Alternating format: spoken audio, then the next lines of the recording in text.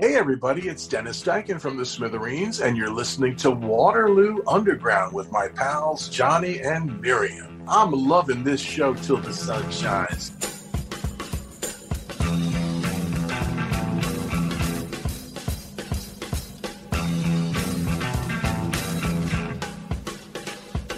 Hey there, Waterloo Undergrounders. You're listening to a brand new episode of Waterloo Underground with Miriam and Johnny. Hey, today we've got a very, very special guest, none other than Basher Deluxe, Dennis Diken, who is known to you all as the trapsman behind the great Smithereens, and also with the great project that he's the master of, yes, Dennis Diken with Bell Sound. And he's also a disc jockey, yes, at WFMU's Rock and Soul. He's got Denny's Den going. Every week, we're going to be talking about that and a lot of other things, but mostly about how the Smithereens got inspired by the Kinks and other things, and his own involvement with the group, which, as you may know, is closer than a lot of us have ever gotten to Kinkdom. So welcome, Dennis Diken. Oh, thank you so much for having me, both of you. This is right up my alley, and Miriam, gee whiz, we go back so long. It's really nice to spend a little time with you. Oh, thanks a lot. Yeah, it sure is. So, Dennis, take us back a ways. Where did you come from? What happened? How did you pick up the sticks? What was your first experience with the Kinks? Etc., etc., etc. Let's go. Well, I was born in North Newark or Belleville, New Jersey in 1957, lived in the town of Garfield for a while in Bergen County till I was 5. And it was during that time that I think, at that age, 4 or 5, thereabouts, actually younger, I got hooked on rock and roll and music, probably from watching American Bandstand, TV when I was a little kid, especially later in the afternoon. And I really think the twist and that whole era, I just got really immersed into music. And I think I was actually about when I was about 2.5 or thereabouts, I got my first toy drum, like an Indian tom-tom for Christmas. Wow. 1989, and I started picking up my Tinker Toys on Lincoln Logs and playing along to the music, and I just was really drawn to the rhythm of music. And I think it was, like I said, the Twist records and the early 60s music. I really dug the Four Seasons rhythm tracks and the Bobby Rydell records and the Beach Boys and the Phil Spector stuff. But there was as you know, there was so much music happening back then. That was a great training ground for any aspiring musician. So I think that's what did it. And I'll never forget, in 1964, the family had moved to Carteret, New Jersey, which is where I grew up, a little further south down the coastline. And Matty DeFilippis was my buddy who lived across the street from me, and he was the same age as I was. So we bonded. And his mom belonged to the Capitol Record Club. Remember the record club, of course, right? Sure. Where they send you some new releases. And so between the two of us, we really started digging into music together. And his mother saw that I was playing, by that time, I was playing on coffee cans with plastic lids with my Lincoln Logs. And she said, here, she gave me a pair of toy drumsticks. I'll never forget that, bless her heart. And I still have one of those two little white wooden drumsticks. Wow. That was 64, and I didn't get my first kit till 68, but I had been practicing all that time.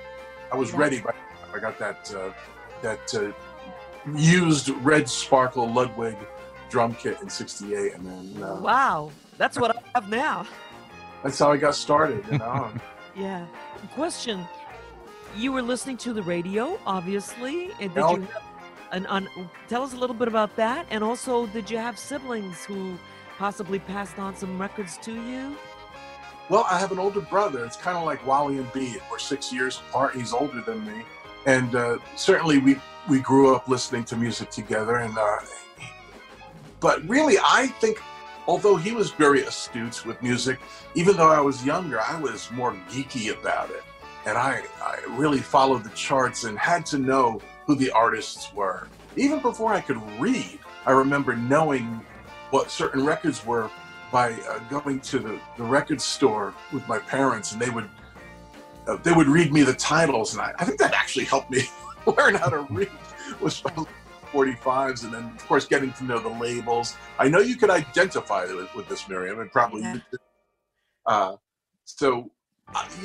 Having an older brother was a great growing experience, and we shared a lot. But I really dove headfirst into it, and the first singles I had that I remember having were late '62, "Return to Sender" by Elvis Presley, and "Wiggle Wobble" by Les Cooper and the Soul Rockers. Wow! Remember that record? It was a big hit, but it was like a sax instrumental. Yeah. And back then too, rock and roll records were heavily played on a lot of TV shows. Like if you're in the New York area, you would know Wonderama with Sonny Fox and Sandy Becker. They would play rock and roll records when they did their puppets or skits or all the. The reason I flash on that is because I remember they would play Wiggle Wobble. But yeah, I just have such fond memories of. I'm sure, as we all did, bringing those 45s home. I just had a little player and putting them on, putting the records on, reading every morsel you could on the labels, right? And trying to figure out what is BMI and ASCAP? What is a producer? Why the different labels, right? I mean, and just watching those 45s go round and round and round. What about radio? What was your station, and who were the jocks that you were listening to? Well, we gravitated towards WABC AM. We did listen to WMCA quite a bit. And I have vague memories of listening to WINS when Murray the K was still on. Matter of fact, I remember when he premiered, I think it was Monster Holiday by Bobby Boris Pickett. It was a big event because we knew the Monster Mash, but he said, there's a new one coming out by Bobby Pickett, and we're going to premiere on this night. And so WINS a little bit. WABC, Dan Ingram will always be the king of radio to me. Dan Ingram, Cousin Brucey, Ron Lundy, Jack Spector on WMCA. Those are the guys that I remember the most. I know there's a few others that it'll probably come to me as we talk. But Dan Ingram to me was, still is. I listen to his air checks a lot because I think he had the quickest wit and just made listening to radio so much fun. And of course, Scott Muni too, who later we became pretty well acquainted with when he was playing our records when Smithereen's records on WNEW at that. But those are the ones that, Harry Harrison, there's a lot. Hearing all of these legendary New York disc jockeys' names, it's like it's kind of a mythic listing of all these gods, I've heard them for so many years. I wasn't a person who grew up in the New York area, so it's great to hear this stuff from someone like you who had your ear glued to the transistor and digging the sounds. You say the word mythical, yeah, it really feels that way. And because it's a bygone era and so forth, but the fact that there are air checks to still listen to and love, learn from, even when you listen to those old air checks, it still, even though you're hearing them, it still seems mythical. Mm-hmm. You know what I mean? Yeah. Coming in from a cloud far away. Yeah, it seems so magical. So you became I presume, I think I'm correct in this, a British invasion nut when the Beatles and the Stones and the Kinks came in. Can you remember what was going on in your little mind at this time? And how old were you really when the Beatles hit? And how early on did you hear the Kinks? And could you discern, I think you could, with just the beat and so on, what was going on and what was different about these groups? Or did they all seem the same to you? Well, I think about that a lot. Even in 64, when the British invasion happened, it really did blow the doors off, right? Because we already had so many different sounds on the radio. On AM, you would have, let's say in 63, you would have the Shirelles, then you'd have Del Shannon, and then you would have Bert Camford, right? And I'm trying to think of Ned Miller with From a Jack to a King. All this different music would be on the radio. And it was blowing our minds. Wild Weekend by the Rockin' Rebels. Wow, that's great. That's great. Wow, that's weird. That sounds like adult music, but I like it. This is cool. That's it. But when, I was just turning 7 in February of '64 when the Beatles hit. And this is my first memory of any consciousness of the Beatles. My brother was playing basketball in the church basketball league. I mean, on Sundays, he would go to practice or games. And I remember him coming home, I guess it might have been January of '64, and we're both into music and records, and he says to me, yeah, all the guys are talking about this new group. They're from England. They're called the Beatles. They spell it with an A, and you should see the way they comb their hair. That's a phrase we don't use anymore, how we comb our hair. But back then, it was not how you comb your hair, right? Yeah. And so my interest was piqued, and I couldn't wait. And then in short order, they were all over the radio. Even before I saw a photo of the Beatles, WABC started playing I Want to Hold Your Hand, and Then She Loves You, and From Me to You. And, eventually My Bonnie, and all these records were coming out at once. And it was like, wow.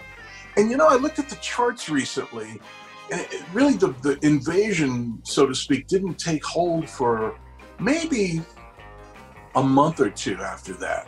I was kind of surprised that before, I can't really say how many weeks it was that I noticed until the Dave Clark Fives. I think the first other British record, if I'm not mistaken, that made the charts was I Only Want to Be With You. I think that was pretty early '64, if I'm not mistaken. I was surprised this by Dusty, and then Dave Clark 5.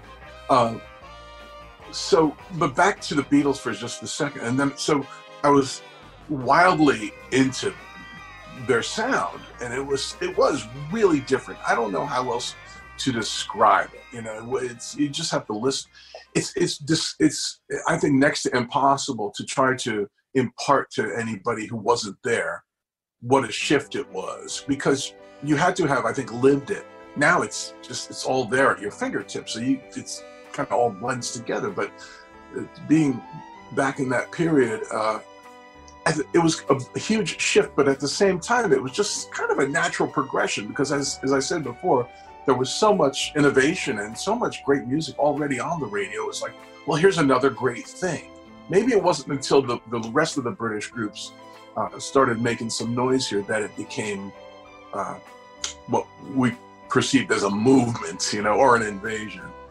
But back to what I was saying is that in January, February of '64, I think it was still January, the record that I really wanted, and my parents didn't have a ton of money, so it was like, okay, we can get you 2 or 3 45s a month, maybe a couple albums a year, 10 albums a year. So I had to make my choices very carefully as to which records I would get, right? And I think one of the last big records of '63 that I got was Fools Rush In by Ricky Nelson. But I was crazy about Forget Him by Bobby Rydell. Okay, so I had it in my mind for weeks that I really want to get Forget Him by Bobby Rydell, which is still a huge favorite of mine. And so my mom, I'll never forget, my mom took me to the record store in Passaic, New Jersey on Market Street. And with the sole intent of getting Forget Him by Bobby Rydell. Meanwhile, I love the Beatles, and I Want to Hold Your Hand too. I had not seen a photo of them yet. So we walk up to the record store, and I don't know if you remember back then, in the glass door of mom and pop shops, they would have the top 20 actual 45s scotch taped to the window of the door. So as you walk in, you can see the 45s. Some had picture sleeves, some didn't. So we're walking up to the store, and I'm going to get Forget Him today by Bobby Rydell. Wow, can't wait.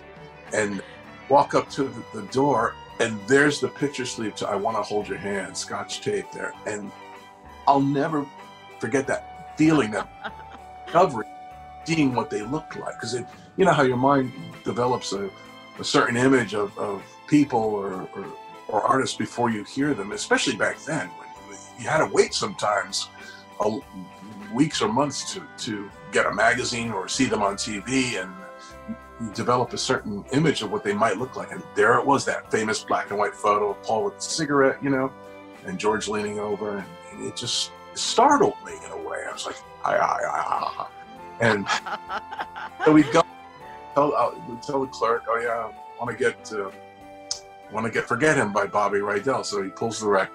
I said, Mom, can't we get I Want to Hold Your Hand too? And I remember the clerk said, oh, why don't you buy him 2 records today? And my mom just wouldn't do it. But we got I Want to Hold Your Hand a week later or so. But so that was a big revelatory moment for me, was seeing that picture sleeve to I Want to Hold Your Hand. But I walked out with Forget Him.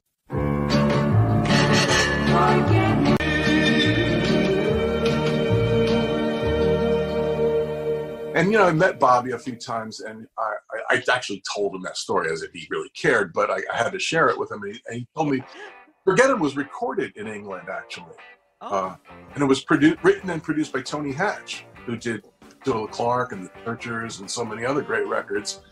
He told me he shared an experience about meeting the Beatles or doing a show with them on the same bill. And he says, and you know what? I didn't think to get a picture taken with them. Wow. Well, I mean, when my brother told me that they're from England, I don't even know if I knew what England was at the time. Okay? I mean, I had some semblance of the news, I guess. There had been a lot going on in the early 60s, and I was watching a lot of TV. We had come off the Kennedy assassination. That was something that's still very burned into my consciousness. So, you know, I was aware of the world, but I guess I knew what England was. But it wasn't until that happened that I think we all very quickly learned what England was. Yeah, wow. You know, the Dave Clark Five, I guess, were the next band that's really made a huge impression on us. And there was, you know, there was those magazines, the Beatles versus the Dave Clark Five. But there was a markedly different sound, and it was the beat.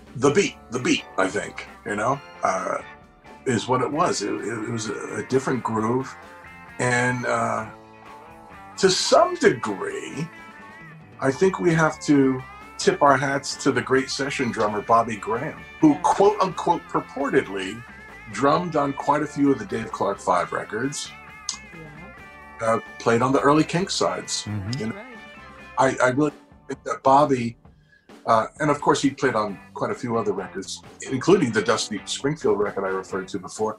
I think it was his feel that helped define swinging London and at least the direction of the feel of the British invasion. And Ringo too, of course. And Ringo really was such a fabulous drummer, and I think he inspired other players too. When did you get your first drum kit, and was that the sound that you were kind of instinctively going for? What exactly was going on there when you started playing? And did you take lessons? No, I never took any lessons. The first drum kit in '68, but like I said, it was between the early 60s and 68, I had been playing along on coffee cans. All my neighbors and aunts and uncles would save the plastic lids that came with coffee cans because I would eventually break them. You know? So I had a little can of marbles to emulate a snare rattle that I would put next to the coffee. But, you know, when I think about it, there was another session drummer that named Buddy Saltzman, New York session guy. He played on a lot of girl group records and Four Seasons records. He was the main guy on the Four Seasons records. And I cite him and Hal Blaine, of course, as probably my early influences, more pointed influences, I guess you would say, that I subconsciously tried to emulate. And then, of course, that British big beat. But Buddy Saltzman, as I look back and learn more about him, he had an unorthodox way of doing fills, and I got to interview him once, and I said, Buddy, what, like on Ronnie by the Four Seasons, for example, as it fades out, it sounds like he's hitting a punching bag. I said, Buddy, what made you play like that? And he started talking about what it was like to be a session player in New York and dealing with all the pressures and going from one studio to another and have taxis running off with your gear and producers always wanting something. He said, I think it was madness. Was it natural to you? The drumming, yeah, came natural to me at a very young age, it seems. I was probably pretty awful when I started out. I spent a lot of time with it. That's all I did. Once my schoolwork was done, yeah, I played outside a little bit. I never was into sports. I just really focused on playing along with records. When did you start playing with other people? 1969. How'd that happen? I had a good friend. Growing up through the 60s, it was a dream to be in a band, you know, and the real problem was finding sympathetic people with the same tastes as I had, you know. I grew up with a kid called John Hornack, who was an aspiring guitar player, and he finally got a guitar, I think in '69. So he came over to our house, and I was on drums and he was on guitar, and we attempted to play a bunch of Creedence Clearwater songs together. So I got to credit John as the first other musician I ever really played with, and that was early '69. And then in '71, well, first of all, I got to say, I met Mike Mazaris, who later went to play with the Smithereens, in 1966. Wow, I didn't know. Third or fourth, we went to school together, but he wasn't playing bass at the time, so that didn't come together till later. But in '71, you know, I had just graduated 8th grade, and I was looking forward to going to high school because I figured there's going to be a bunch of new kids, and the chances are of finding somebody that could play. My criteria was if I could find a guitar player who could play I Can't Explain, then I knew I had something to work with. So freshman year of high school, I think it was the first day, period 1, so it's day 1, period 1, row 1, seat 1, okay? There's a kid with kind of like a Beatles haircut. I said, oh, this kid looks like he might be cool, right? And keep in mind, I want to meet somebody, a guitarist who can play I Can't Explain by The Who. He opens up his loose leaf, and plastered inside are color photos of The Who from Hit Parader magazine. Wow, he's the man. I'm wondering if this guy plays guitar. So after class, I introduced myself. Turns out that Jimmy Babjack played guitar. Oh, man. How cool is that? First day in high school. And that was my fervent desire, was to meet a musician. And Jimmy and I started playing together that week, but it took us years to find other players and a few years for Mike to pick up the bass. You were also buying records, you're going to school, you're playing the drums, you're playing with other people, and then somehow these old friends, these people you had met along the way, happened to come together, and you formed a group that really becomes your group. Yeah, you know, it's funny, really during high school, Jimmy and I were pining for other players that were into the same music as we were. I wasn't playing in many other bands because I couldn't, nobody I knew was into the move except for Jimmy and I, you know, or Jimmy and I would play these kind of things together, just the two of us in his garage, but we were hoping to find other players. So, and then it so happened that we were really good buddies with Mike. We were good friends. The three of us hung out a lot. So Mike studied accordion as a kid. So Mike really had good musical grounding. And I think he saw, hey man, we're hanging out. These guys are playing. Maybe if I learn to play bass, you know, we can have a nucleus of a band. So that's what Mike did. I think it was right after high school. When did you graduate? 1975. Okay. That's when we started going to see the Kinks a lot, like 74 and 75. Remember, Jimmy and I went to both nights of November 74 Preservation.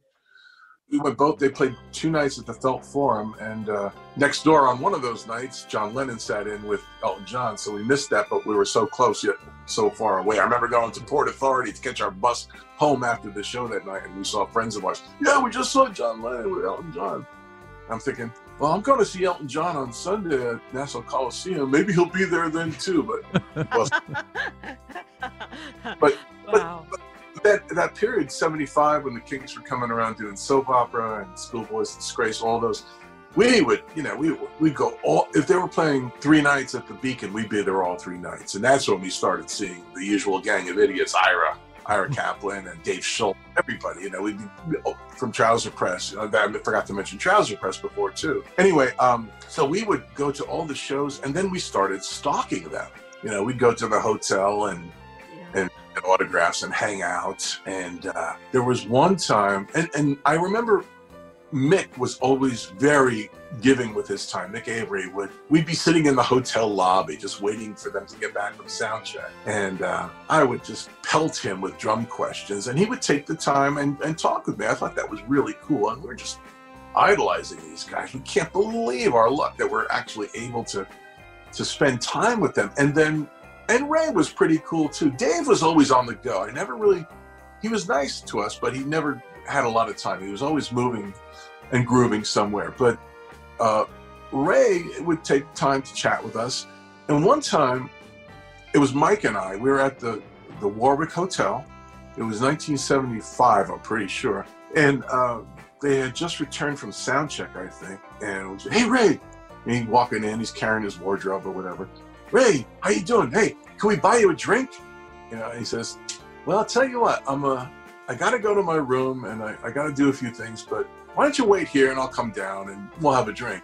And we're waiting, and he did, you know.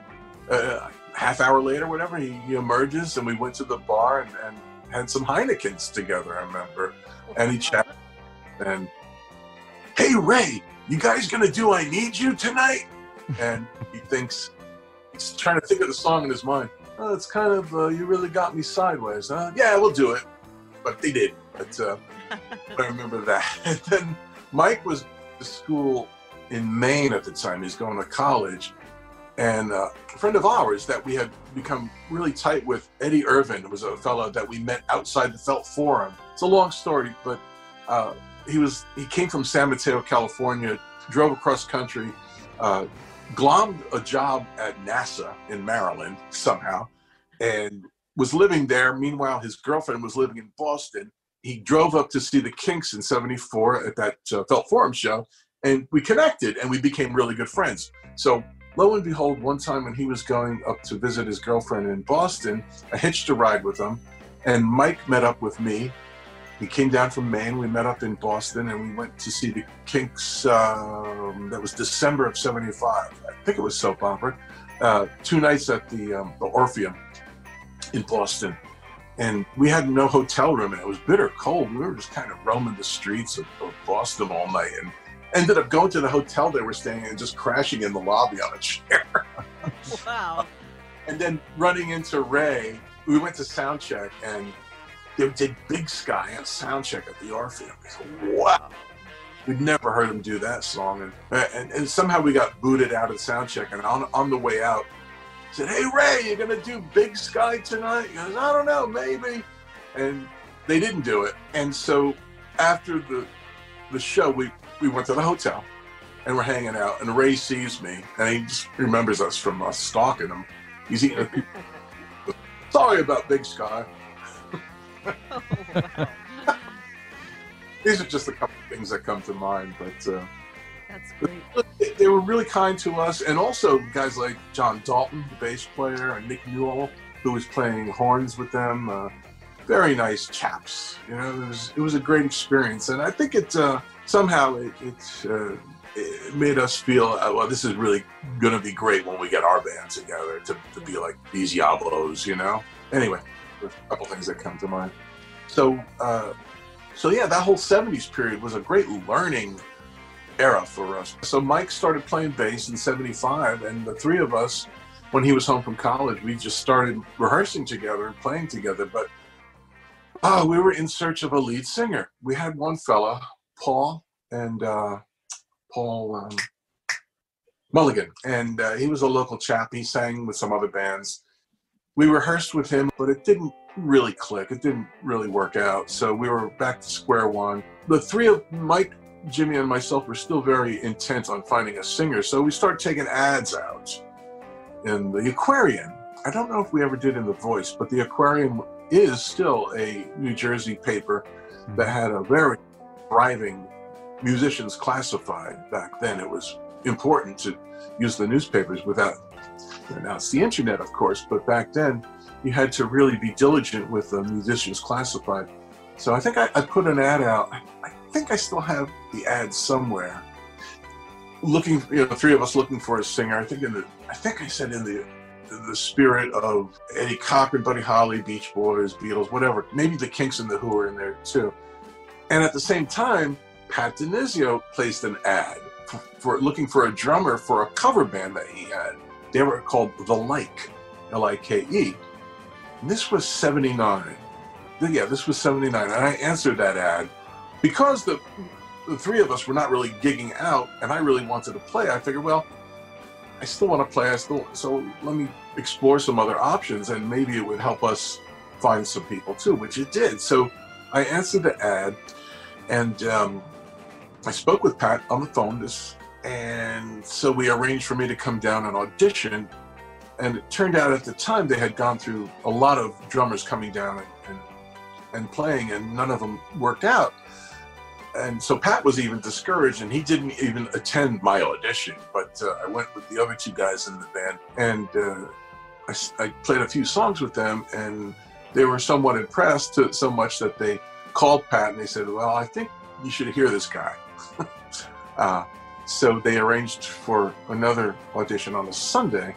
So I played with that band or rehearsed with that band for about 6 months, and there was a situation there I wasn't too crazy about. So I announced my resignation even before any gigs. I kind of stayed in touch with the fella Bill and with Pat.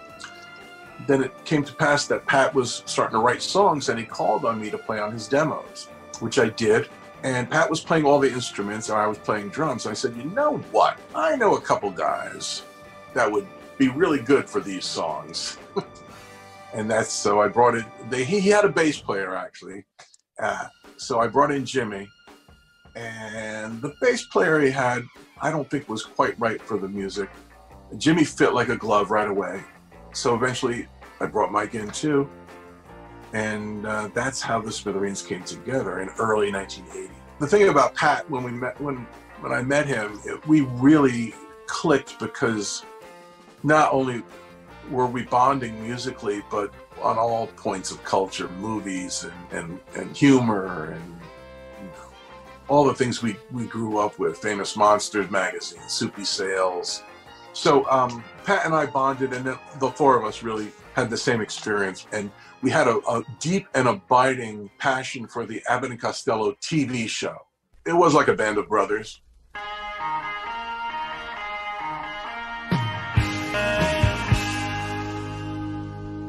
To this point, it seems like everything has moved kind of slow, but you guys met and everything clicked, and from there it kind of took off. You know what? It didn't really take off that quick. We did have some good activity during that time. We did very quickly do our first EP. We recorded in 1980, Girls About Town, a 7-inch EP with 3 original songs and a cover of Girl Don't Tell Me, the Beach Boys song. And that got reviewed in local press and fanzines and helped put us on the map a little bit. Yeah, that was the first record that any of us were on vinyl. And it helped us get gigs and press and create a little bit of a profile for us. And the next real major step for us was doing our second EP, Beauty and Sadness, which Alan Betrock produced. I think we recorded mostly in late 82 and early 83, and it came out summer of 83 on Chris Capice's label Little Ricky. And that was a 12-inch. The first one was a 7-inch EP. This was a 12-inch EP. And it actually got a really good review in Rolling Stone. And on the strength of all that, and in between, of course, we had started branching out. We started playing in Ohio Miriam, do you remember a band called The Action from Cleveland? Yeah, sure. We became friends with them, and we started playing on bills with them in Cleveland and Akron. Yeah. But wasn't that Michael Brookhiser's band? Yeah, that's right. Yep. Yeah. Yep. Yeah. Lux Interior's younger brother. That's right. And I'm still in touch with Mike, yeah. Me so too. we started coming out of the New York, New Jersey area a little bit between our first and second EPs, right? Yeah. But working with Alan, Alan Betrock was a kindred spirit, to say the least. We shared musical sensibilities, cultural sensibilities, and he was a lot of fun to be around. So how did you guys hook up with Don Dixon? There were a lot of bands around that. There was a scene, as you might recall, and bands were getting signed, but we could not get arrested. So we sent some demos out to everybody. And eventually, we were not really thinking of packing it in, but we were getting pretty discouraged because we were getting better as a band too. And, it just came from Europe. Rolling Stone gave us that good review, and it was kind of not that, we weren't setting the world on fire. So lo and behold, a package arrived at Enigma Records, okay, on the West Coast, they were a pretty good independent label. But our tape and package ended up in the hands of a guy called Scott Vanderbilt, A&R guy, and he had known our other EPs from his days as a college DJ. So he knew our music a little bit, liked it. So he said, "Oh, this sounds interesting. I'll give these guys a chance." And I always say a big part of why we might have got signed to Enigma was because of the fact that we didn't include a photo in the press kit. I don't know if that helped or not, but so they signed us, and we're, oh, really? Wow. We signed a contract with them in November of '85, and it was their idea to put us together with Don Dixon, who we did not meet until the first day we recorded in December of '85 at the record. In spring of '85, we had these 5 songs we wanted to record, and we booked time at the record plant. We get a call that day where it was an evening session. We get a call, "Guys, I'm sorry, somebody booked studios A and B. We're going to have to kick you upstairs to the small room." All their rooms were good anyway, but we thought, oh man, should we wait? Should we go on with the session? Ultimately, we got on the phone with each other and said, let's just do it. Okay. So we went there, we brought our gear, we load up, we go up to the 10th floor, we set up, and we record 5 songs. And those were the same tracks that ended up on Especially For You. I'm talking Blood and Roses, Behind the Wall of Sleep, Cigarette, Crazy Mixed Up Kid, and Alone at Midnight. We cut those 5 basics that night. And we finished our first drafts of them, should I say. We finished our versions of those. And those are the tracks we were shopping that got turned down by everybody. And we finished them, or sweetened them, should I say, with some overdubs and maybe some different solos or different percussion with Don Dixon, and he remixed them. But those were the actual tracks that ended up on Especially For You, our first album with Enigma. So those are the ones that were getting turned down by everybody. Tickles the cockles of my heart to mention that.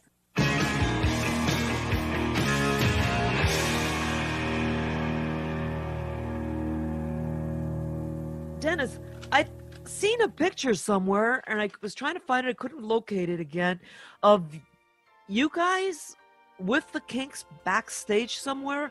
Did you open for them at some point in time? Oh, so I think I always forget if it was 1991 or 1992. Yeah, this was a real magical moment for us because we were all such huge fans. Was that in Boston, maybe? It was, yeah. I wish I had the article in front of me. We were on the bill, multi-artist bill at Boston Garden. It was a benefit. I don't remember much else about it. I think WBCN, the radio station, was sponsoring it, and it was a charity benefit. I don't remember a whole lot about who else was playing, but I do remember that Ray and Dave were playing. They were promoting, I think at the time, the album on Columbia. What's it called? Hatred? Or the song was Hatred, right? The song was Hatred, yeah. What was the name of the album? Phobia. They were just touring acoustically, or without a full band anyway. They were doing, I guess it was a promo tour. So we heard they were on the bill, and we contacted our management and said, hey, if they need a band to play with them, we would sure like to do that. You know. Wow. So what happened was they ended up doing a whole set, just the two of them, but we arranged that we would come out and back them up on You Really Got Me as the final tune. So we met them at soundcheck. We went over it. We did a rehearsal with them. And the plan was, and this is what happened. So there was a curtain on stage with the whole drums and backline behind the curtain, right? And they would perform in front of the curtain. So it was arranged that when it got to the end of their set, we would go to our instruments and be ready. And when they did Lola, right, at the sing-along bit at the end of Lola, the curtain rose and we joined them on the end of Lola. Wow. And the place went nuts. It was really one of those eruptive moments, right? Yeah. Wow, what a thrill. And then we did You Really Got Me with them. And there's two reviews I have, and it just, they regarded it as one of the major moments of that year, rock and roll moments of that year. But the place, you could really feel that the rafters were shaking. It was very exciting. And for us, I think Jimmy said to Mike as we were ascending the stage, so I guess we are in the Kinks for tonight. The other thing I do remember, if you look at or listen to recordings of the Kinks playing in the 80s, even the 70s through the 90s, they would play You Really Got Me really, like super, super fast, you know? Da-da-da-da-da, da-da-da-da-da. I never liked that. So being the drummer, I was able to hold it back to where I thought. Wow. And Ray kept turning to me like telling me to speed it up, but I never did. Oh, man. That's bold. That's great. But it came off, you know, it really was, you know, if there was such a thing as magic, it happened that night on stage. You ready for this? Come on. Sit for the Smithereen. Yeah, go. Good night. Great band. You know, I played with Dave on a couple tours, which we was... know that. We know actually, that. You know, I should say also that the Smithereens, after we did that show in Boston with them, we were playing at the House of Blues sometime in the 90s, I think maybe 94. And we kind of stayed in touch with Dave, and he joined us there for an extended encore as well. So that was a special moment for us too. And then it's just funny how things happen. I got to encounter Dave again in about 5 years ago, I guess it was, and he was looking to put, he was looking for a drummer, and we got together and I did some tours with him, and it was fun. What I loved about spending time with Dave is that he kind of had the aura and wisdom of an old sage, right? Mm-hmm. He's a spiritual guy, but he's still a punk. He really is. He's got that. He still loves Eddie Cochran, you know, and he still plays with fire and attitude, and just has a great outlook. He's got all the things that come with having lived for a long time, but still has the heart of a teenager and of a punk, and I love that about him. And I saw you with Ronnie Spector. So I had Ronnie Spector written down. Yeah, I did too. So what I was going to ask is, was that who else did you back up here? You know, when they needed a Bobby Graham type to fill in with some of these superstars. I know that you're high on that list of calls.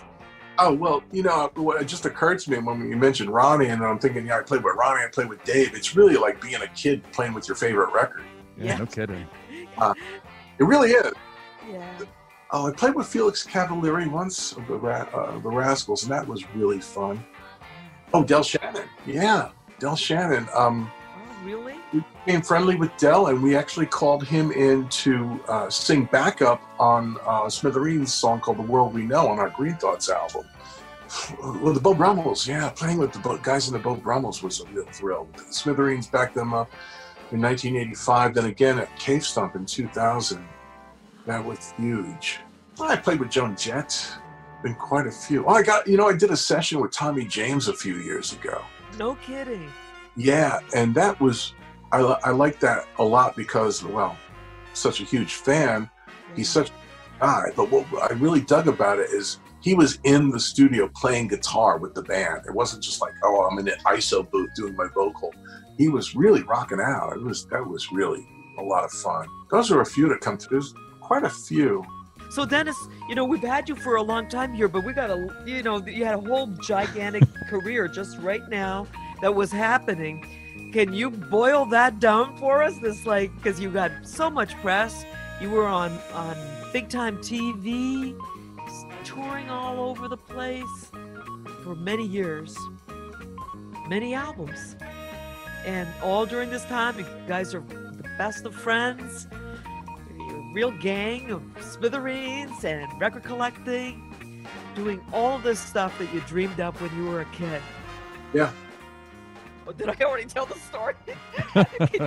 Can you expand on that? Well, was that it? That's pretty much it. You guys were great friends, and that came through in your music and your performances, and you were a very well-loved group. It's everything you're saying, and it's like, I'm sure you get this sometime too. Miriam, you're noted for so many incredible things too, and when you're in the eye of the storm, it's, well, this is just what I do, right? It's my passion, it's what I do, and when you are, rarely do I get recognized anywhere, but sometimes I'll get an email or somebody sends me something. It's nice. Or if we do a show, we still play. Tragically, we lost Pat in 2017, but we were fortunate to be able to continue with Marshall Crenshaw and Robin Wilson, Robin from the Gin Blossoms, and our fans are into it. Wow. Alive, and it's still really, we're still passionate about it, and our fans are there for us. Yeah. So it's been how many years? Wait a minute. It's 2021 minus 1980 is how much? How many years are we together? 41. 90, 2000. 41? That's a long time. Wow. Oh, a couple of years ago, we were inducted into the New Jersey Hall of Fame, which... wow. With a lot of your favorites, right? Well, yeah. The Four Seasons are in there. Frank Sinatra. I think the Shirelles. I hope the Shirelles are in there. Dionne Warwick is. But what? As of earlier this year, a friend of mine sent me a snapshot. Now I know I've arrived because they have a picture of us at one of the New Jersey Turnpike rest stops on the wall. Which one? I don't know. More than one. I don't know because I haven't been there myself, but somewhere, I guess in the southern part of the state. I'm not sure. That reminds me, I'm also in the White Castle Hall of Fame because we have a song called White Castle Blues, and through that, which was written by Jimmy and our friend Bob Banza, we actually got inducted into the White Castle Hall of Fame. They flew us out to Columbus. Wow. But anyway. That's the highest thing that you probably have mentioned so far. Right, I agree. Oh my that was gosh. before New Jersey too, right? Oh yeah, quite a few years, yeah. Oh, Donna just texted me. She's upstairs. She could hear me. She says the Molly Pitcher rest stop. Okay, good. All right. That's a big one too. Yeah, big one. Tell us about Denny's Den. Was this something that came up now during this COVID year? How did that all come about? When I was a kid, I wanted to be a DJ, and through our friend Dave Amels, I was able to get on staff at WFMU back in the 90s, and I was doing fill-ins through the years, and boy, that was so much fun for me, and I never really had the time or inclination to do a steady weekly show. Dave asked me, why we got the Rock and Soul stream, you want to, I think Ken Freeman asked me too, do you want to do a weekly show? And I don't know, it's a lot of work. This and that. I said, all right, let me try it. So I did, and it is an awful lot of fun. It's actually forcing me to go through my collection and listening to records I hadn't listened to in years, or share records that I really dig. You know what it's like by doing this. You're sharing with people. It's kind of a part of why we collect too, or love music so much. It's no fun if you're just listening in your room by yourself. You really want to share your passion with people, and that's true. And And the reason, what keeps me going is that people are really digging it and really reacting to it. And they're saying it gives them a little lift to get through their day. And that's important, you know? That's important to me and it's important to them. And it's an awful lot of fun. The Smithereens, you guys have plans to play in the future? We do have some things booked for later in the summer, and hopefully we'll be able to play them and book. They're talking about booking a lot more, but I think everybody's being careful right now, right? So we're planning to make a new record too. So hopefully before the end of this year, we'll be back in the studio. And that's with both singers? Probably, yeah. Yeah, the new album will be with both Marshall and Robin singing. Yep. And you, maybe? Yeah, I hope so. I hope I'll sing a little bit. Jim, we'll sort that all out. Big fan of the singing drummers. Yeah, I know where you're coming from. Yeah.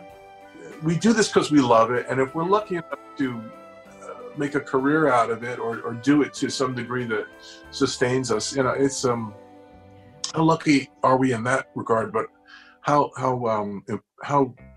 blessed are we that we can actually share it with people and then it enriches their lives in some way. When you say, what was it like? Well, it's a lot of work and a lot of being away from my wife. But the fact is, ultimately, and I think that it comes through, again, like I said, now that we're even able to continue with Robin and with Marshall, is that the bottom line is we're doing what we love, and we're making people happy, which I think is important now, always was, but I think in this day and age, it's really crucial that people have an escape or people have something to turn to. You know, here's a story I tell, and this might say it all.